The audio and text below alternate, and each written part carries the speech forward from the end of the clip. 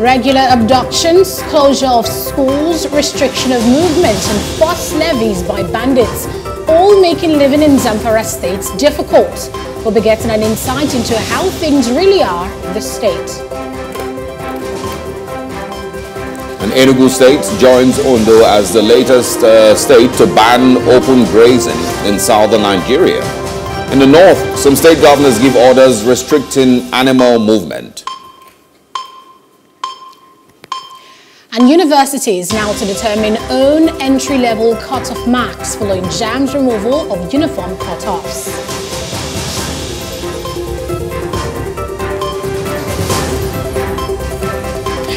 Welcome to the Breakfast on Post TV Africa. I am Aneta Felix. And I am Osaogi Ogbona. Good morning and thanks for joining us on the breakfast this very little wet, rainy morning here on Plus TV Africa. Indeed. Big stories across Nigeria, especially regarding security. Let's start from Kaduna. Yesterday, the Kaduna State Commissioner for Internal Security and Home Affairs, Samuel Irowan, made some security announcements. He said that Kaduna State was banning open grazing, the transportation of cattle out of, from other states into Kaduna, and the transportation of cattle from within Kaduna State out, of the state has been prohibited. He also mentioned that the ban will take effect immediately from yesterday, the 2nd of September 2021, and that the cow market, which usually holds every Tuesday in Kaduna State North Local Government Area, has actually, just been suspended with immediate effect. And this is on the back of all the security drama we've been seeing in recent time. And we know that Kaduna State now joins a list of other states that have banned open grazing in this state. It's the third northern state. Zamfara State and Katsina State have also banned transborder transportation of livestock. And when we bring it down to the south, Enugu State has passed the anti-open grazing bill. It's a bill that prohibits open grazing, and we know how this open grazing thing has really just made worse the clash between farmers and herders. We see how its effect is spilling into food security and how it seems that the cost of food prices are just going up. So at the plenary yesterday, the Enugu Assembly passed this anti-open grazing bill. So basically, people in the south are saying it's now left for other states to begin to do so. They say they're looking into Imo and the rest. Remember, southern governors passed a resolution to go ahead and ban open grazing in the states with effect from September 1st. We've seen Enugu State lead the way. Let's see what the next few days look like for other states in southern Nigeria and how that will work vis-a-vis the grazing reserve policy, so to speak, that the president is set to roll out across the country. Yeah, well, I think Ondo State actually started before Enugu. Rotimi Akeredolu signed it on the 1st of September. And then Enugu was yesterday. So there is that. But, one thing, is, and maybe, a couple of times more that we've said it, how cattle has become, one of the biggest conversations in Nigeria in 2021. Not information technology, not, great infrastructure, not, great strides in any other direction, but cattle, which is really, really heartbreaking to find ourselves in this place. But there is that. In my response to this, I think, that it's important that we also get to clarify that not all of the killings and the crisis and the murder that has happened in the last few years has really been because of cattle. A lot of them are really just murders that happen in the middle of the night that go on either unreported or uninvestigated, and everyone just moves on. So, it's important that we get to distinguish between those that they have termed farmers and herders clashes and the ones that are just outright murders by militia or bandits or whoever they are that we still have not been able to actually identify, unknown gunmen, as they have also been called. A couple of days ago, there was also an unknown helicopter that fired into a boat in River State that still has not got, Nigerian people haven't gotten any answers as to what exactly that was about.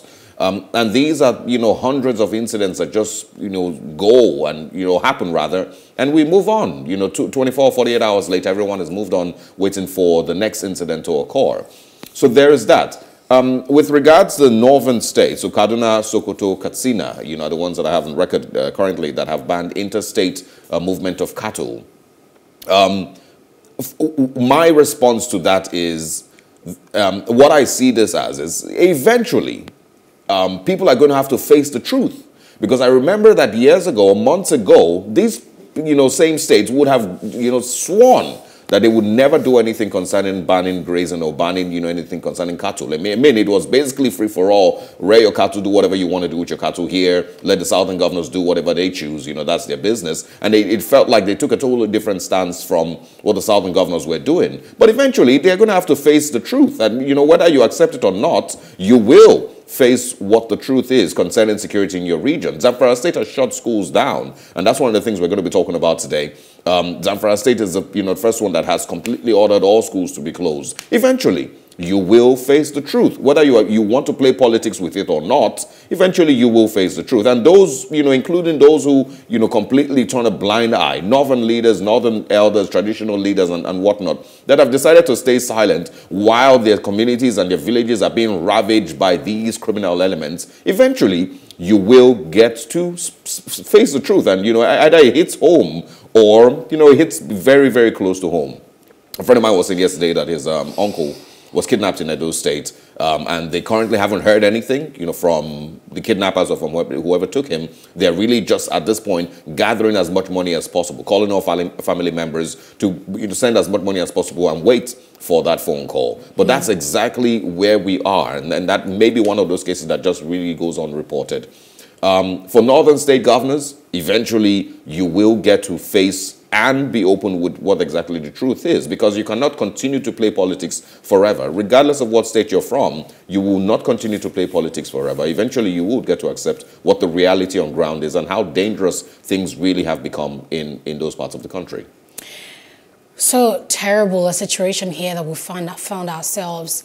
And when we think things couldn't get any worse than this, we have the bad news we're getting from the financial sector in the country. The state of our economy seems to not be getting any better, and that's because the Nigerian Naira has hit an all-time low of 530. This 530 to a dollar we're talking about was as at Wednesday. But speaking with people who are in the BDC space, they say the Naira to a dollar right now is at 550. 550 Naira to a dollar. Can you just imagine?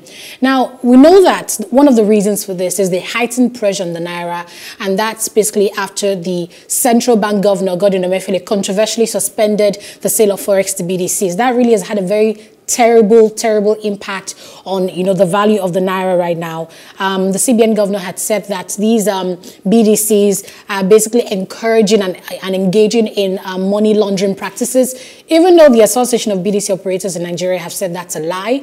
But it's really been a challenge for us trying to peg, first of all, the government has tried to peg the official rate at $412, but this has also raised concerns that even from the side of the bankers, they would definitely hold this forex so they can sell in the black market and get a better deal.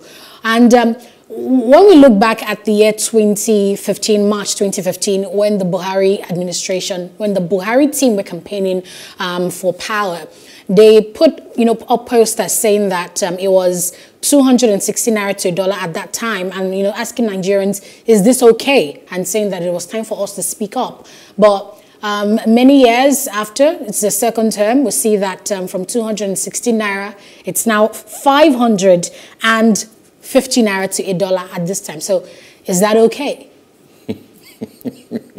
I was trying to hold myself back from reacting to the the campaign promises. There was also the 1 Naira to equal to a dollar was part of the campaign. But good thing President Buhari says, when I leave, Nigerians are going to feel the benefits of what I'm doing today. They're going to realize the benefits of my administration. Absolutely. So there are people who have said, that it will be lucky if we don't hit 800 or 1,000 by the time we're getting to 2023. The way things are.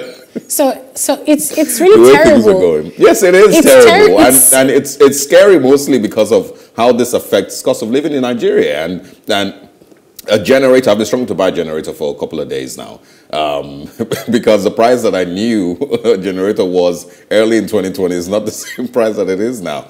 And that's pretty much the same thing with everything. You know, have you found out how much it is to buy a car in Nigeria today?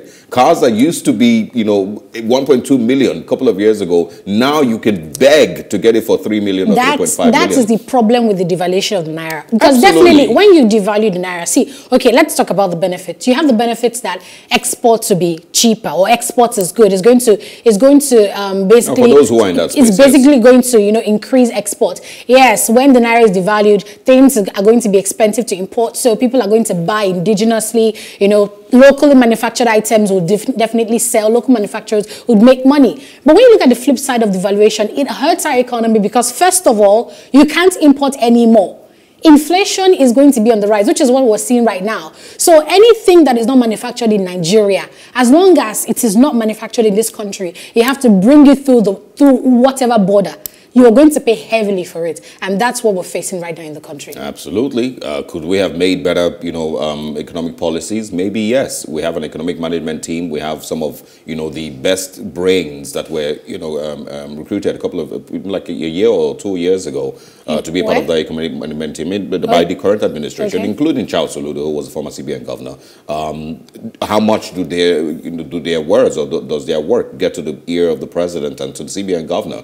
How relevant have they really been since they've been in that position, and including the vice president? There's so many people who have been absolutely brilliant minds that you would expect would be able to advise better. Are we making the best decisions? Are we, you know, taking knee-jerk approach, you know, to certain things that is affecting the Naira? How many of the things or the, you know, the new laws that the CBN governor has put in place is helping in any way to improve on the, you know, on our, the Naira's story? It's really not in any way being beneficial. I'm more worried about how Nigerians, regular Nigerians, will be able to afford living in Nigeria in the next few years, because that's where the biggest challenge is. It's not the billionaires and the politicians who really don't have to suffer as much as, you know, the common Nigerian who has to buy foodstuff, who needs to pay house rent, who needs to pay school fees, who needs to buy a new car, who needs to buy a new phone, random little things like that, buy a new laptop. There's so many of all these things that will be affected as the Naira continues, you know, and its value continues to fall. So, do we see a future where it might come down? It doesn't look like it from the way things are going in any way. So, and, you know, I would also say that whenever the National Bureau of Statistics or any of the government agencies put out information that, oh, you know, inflation figures are dropped, you know, or we're looking better economically, you know, those are just figures that if they don't translate to a better living standard for the common Nigerian, then they're totally irrelevant. You can use those figures and put them up on the internet and brag with them, but if they don't in any way change the reality on ground for the common Nigerian, then they are totally irrelevant. And it's of no use to anybody saying that, you know, we're, you know, defeating inflation and inflation figures are coming down, some of all of that. So when really we look at what's happening with our Naira and how it's been so devalued that there's really, it's almost nothing to write home about. It takes me back to when the CBN went ahead to freeze the bank accounts of 4 startups in the asset management space who help Nigerians buy foreign stocks. And it's because of things like this. The Naira really has no value the way it is now in the, you know, the global economy. It's not competitive. So you can understand the concerns of Nigerians who go ahead and take their money, you know, change it into dollars, buy other foreign currencies, save their money in domiciliary account, and decide to invest in foreign stocks. Because really, when you look at, you know, the money you had in the bank 10 years ago, 5 years ago, and you take, you know, what that money is worth, its value in the market and what it is now, it almost seems like nothing. Yeah. So you can definitely understand where Nigerians are coming from when they decide to invest in foreign stocks. But it seems like the CBN is not doing much to make sure that our Naira is strengthened. And yet when people who try to find a way out of that mess do so, they're now clamped down on. So it's like we're in a fix. It's just terrible. You know, in response to that, you know, I think it's also, you know, it would also be fair to say that when the CBN also spots corruption or spots, you know, mismanagement of the Naira and mismanagement of foreign currency, it's also, you know, are those not just excuses? No, I mean, many would argue those are just excuses. Well, you can say that they're excuses, but I believe that there's also the CBN also has the right and, you know, should be able to take that step when they spot some of all those things. of course, make new laws to protect the Naira and protect the country from, criminals and from fraudulent people. It's also important that they do that, but I think it's very, very critical the way that those things are managed and the way that they take those steps because of the after effect that it will have. The CBN governor or the Nigeria's economic team is not necessarily going to see a fraudulent activity going on in BDCs or wherever and turn a blind eye simply because they need to ensure that the Naira is protected. They need to take whatever steps are available, but while taking those steps, there should be a very, very, very, very knowledgeable advisory team that can say, okay, don't do it this way, let's do it in a totally different way, so that it doesn't in any way have, a negative after effect on the Naira. Mm. But this is where we are, and we can only hope that it gets better. But how does it get better if we don't diversify our modes of generating wealth for Nigeria? We're still mostly focused on oil. The current administration made a lot of promises concerning agriculture and information technology, some of all of that, which, don't exist currently.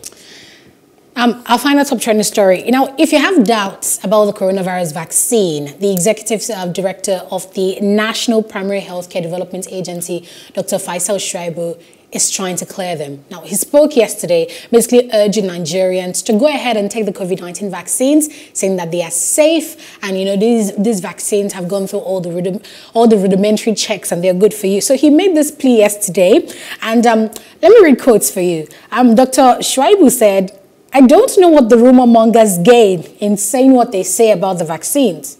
As a medical practitioner for more than 3 decades, I can confirm to you that what we have is very good and safe for Nigerians. I encourage every Nigerian to have confidence in the COVID-19 vaccines. It's critical in tackling the virus, and we encourage you to have confidence in the system." Now, when I saw the response to this, I cracked up so bad yesterday. The story says, COVID-19 vaccines are safe, take them, FG. People said, Nigerians don't, or we don't want, FG begs Nigerians. So Nigerians really have turned everything to a joke in the country. And it's sad that regarding the COVID-19 vaccines, it seems that not enough information is being put out there regarding how safe it is. There's still an information gap. There's still people who believe that the COVID-19 vaccine is this and that. They have their conspiracy theories. I am still talking to my landlady today to take the vaccine. She says, no, I'm covered with the blood of Jesus. And there are many people who think the same way. So I really have no idea, have no clue on how to advise the government regarding what to do to turn our minds around regarding taking the COVID-19 vaccines.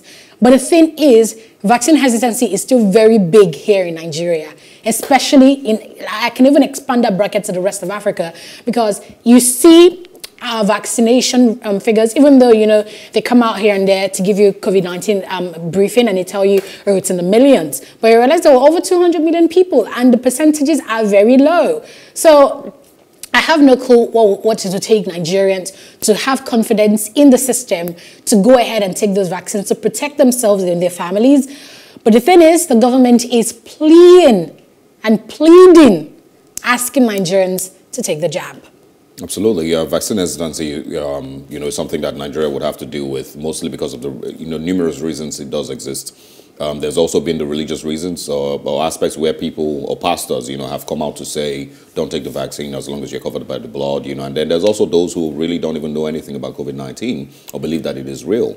So there's numerous reasons why, that does exist, but I also believe that as we try to encourage more people to take the vaccines, we should also, find ways to get even more vaccines into the country to be readily available and work hand in hand. A lot of people don't believe, a thing until they become victims or until they see it with their own eyes. That's when they believe some of all those things. And, sadly, that's where we are. So there's a lot more work that needs to be done by Ministry of Information, by the NCDC and some of all those bodies coming together to encourage and, of course, to educate Nigerians better with regards vaccination. Indeed. And that's it on our top trending stories for you today. We'll take a break here and return with Off the Press. Stay with us.